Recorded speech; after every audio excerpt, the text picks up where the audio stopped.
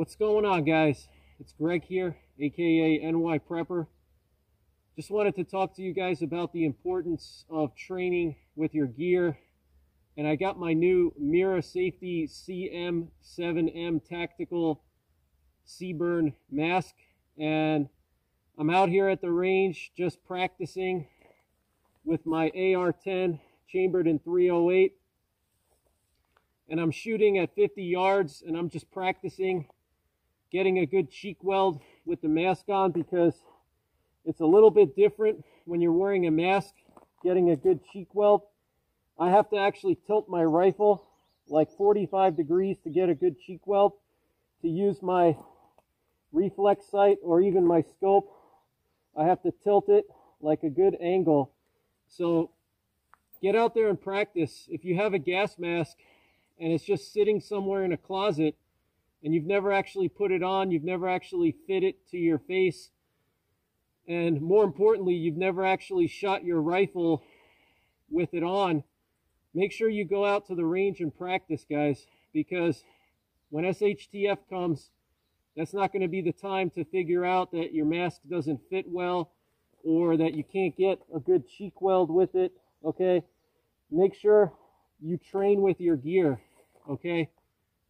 So I got a target set up at 50 yards, and I'm going to practice, and I'm going to be doing some shooting from the standing position with my mask on, using both my scope and my reflex sight, and I'm going to see what kind of groups I can get.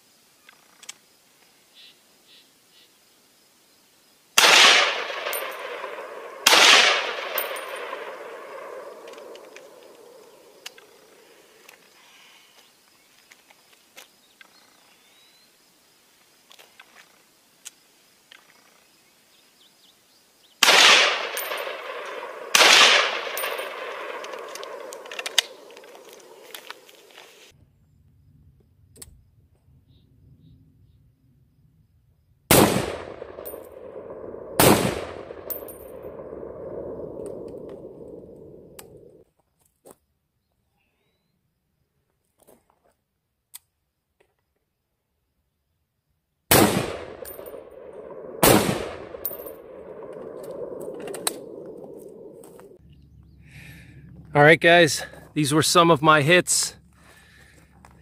Looks like I was hitting a little bit low. If this was a center mass shot, or even if this was a head shot, I still would have made a hit. Got 1, 2, 3, 4, 5, 6, 7, 8, 9, 10, 11. 11 shots all on paper.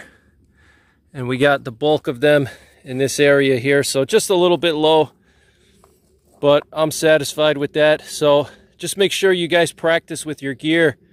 If you have a gas mask, make sure you practice with it. It takes some getting used to shooting with the gas mask.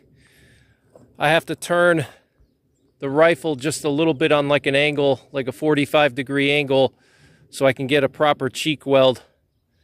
So get out there and practice, guys.